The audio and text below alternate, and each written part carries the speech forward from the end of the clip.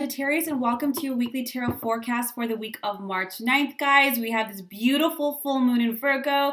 Mercury retrograde ends tomorrow. Yes, we still have a shadow period, but let's celebrate anyways.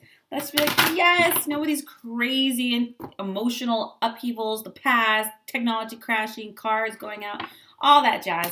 Let's just celebrate that we're in this beautiful full moon energy. Things are going to be kind of, evening out. It's going to be great. You're probably seeing my sage go a little crazy right here.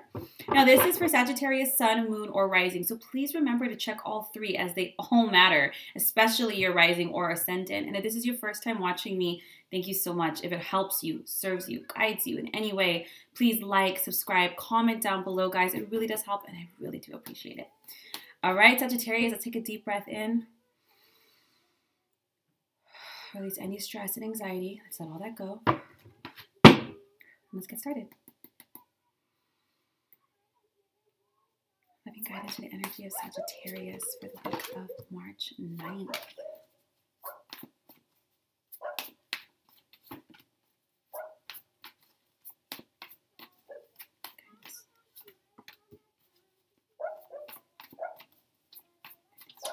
Sagittarius this week.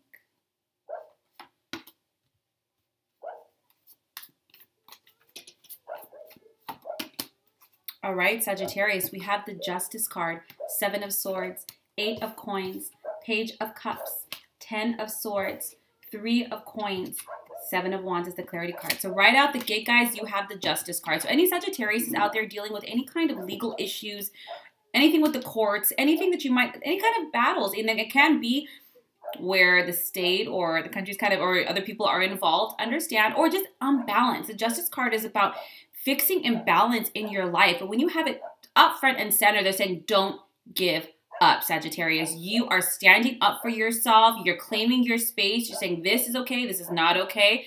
And I'm not going to allow people to step on me, push past boundaries that I have set. And I'm going to fight. And fighting doesn't have to be like in your face. It's more about for what's right, what's good, what's healthy. Fighting for yourself, fighting for the ground you've covered, the thing, you've done a lot of incredible work, Sag, and you're not going to let that go. You're not going to just be like, oh, it's not worth it. You're worth it. You have the 7 of Swords on top of it. They're saying, look at, there's a better course of action. When you have the 7 of Swords, they're saying, look at, step back really quick. Let's look at this. You might be beating your head against a wall, and they're like, why are you doing that? The universe is saying, pull yourself away from it a little bit. And you're going to find another solution. It's more than likely going to be through other people. When you have the 7 of Swords, you're saying, look, you're not meant to make these changes, to have this fight. I don't like using the word fight, but you're not meant to make these changes or new directions or courses of action alone, Sagittarius. I know it might be uncomfortable, but ask other people for insight, help. This could be professionals, lawyers, therapists. This can be mentors, teachers, spiritual elders. This can be your sibling, a parent, anybody that might help you say, hey, look at it. You're doing it this way, and I understand. But do you ever think about doing it that way? It's cheaper, more affordable, easier all the time. You're like, oh my God, I was too close. I was too close to it. I didn't see it. But there is a better way. Review all the details. So let's take a little pause this week. We still are in that shadow period of Mercury retrograde. So let's pull back a little bit. Let's go back to the drawing board. Did we miss anything? Did we cross all our T's? Did we dot all our I's? There's something that you might be not seeing? So let's pull it back here. You have the 8 of Coins. So this is about learning, growth. Now, this can be traditional learning. This can be like certifications, courses. But in this, I feel that this is life learning here, Sagittarius. You're putting in the work for your own well-being, your own growth, your own direction, pushing yourself forward, expanding. And that can be by, standing up for yourself. Because this could be in your relationships. This can be in the courts. It could be at work. But you're saying, you know what? How things are imbalanced in my life, maybe in one or more sectors. And I know I am going to tip the scales in my favor. I'm not going to give up. I have a voice. I'm going to work through this problem, this issue in a way that serves me. And as I'm doing it, not only am I learning more about myself, I'm learning new ways of approaching, new ways of thinking. I'm learning who I am now. Because who I was last year, even last week, is not today. And you're learning so much about the people around you. You have the Page of Cups. Just as confirmation, Sagittarius, you have a lot of love and a lot of support and a lot of people that see you. They love you and see you and for all the gifts and blessings that you give and bring with who you are. And it's really important this week, Sagittarius, to make some time. I don't care how busy you are. Make some time this week for these people, whether they're your best friends, your family, your mentors, your teachers, or even just groups of people that you just resonate with. That could be your yoga class, you know, your studio. But make time for some socializing this week, because these people mirror back to you your beauty, your truth, who you are. They inspire, they strengthen you. And like I said, with the Seven of Swords and the Page of Cups, the universe is going to be working through people. So that solution, that support, that money, that opportunity, that idea, it's coming through other people. So stop spinning your wheels late at night. It's not coming that way. So just pull back, go back to the drawing board. Let's see where we're at. Put everything together, go out. There's nothing wrong with having some downtime. I don't care how busy you are. Not only is it going to fuel your heart, your spirit, your energy, but it's going to provide you that aha moment. You have the Ten of Swords. Whatever it is you were going through, Sagittarius, the past, the trouble, the conflict, whatever, it's done.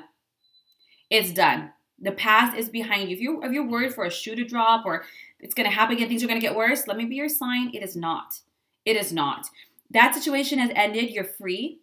You might find yourself maybe a little bit more mentally captive, but really it's done. And the universe is saying, look let's find these solutions. Let's keep moving forward. There's a creative solution here. It's going to come through people. So don't be afraid to ask for help or insights, to share, to be vulnerable, Sagittarius, because you're going to be hugged and loved and lifted and helped probably more than you expect.